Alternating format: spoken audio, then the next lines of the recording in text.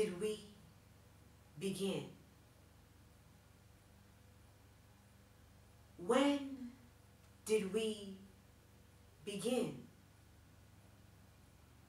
this slaughter? How long has the flesh of young black men been cannon fodder? Direct me to the commencement, the feather-thin line drawn into the muck that is the sands of time, announcing the henceforth immediate devaluing of black life. Has it always been? Has it always been a sin to be brown in your vicinity? To challenge your idea of your own divinity? As the rain beats down my window here in Ireland, the only images springing to mind through the wet glass of a clear torrent is the red blood that began to flow onto the wet grass in a torrent, clearly so abhorrent. The night a white passing male decided for America once again.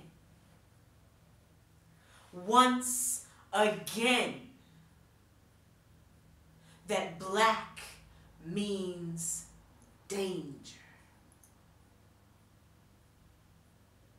That black means stranger. That black means no walking my streets without a license. The night 17-year-old Trayvon Martin's red blood spilled onto wet grass.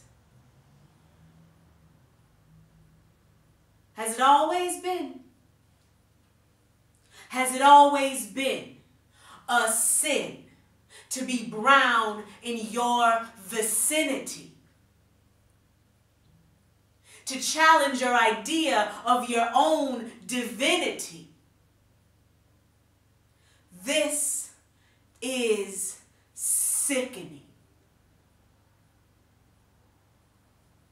America, whose bones I built, I will never again look at your son without seeing the bleeding gun wound of your guilt.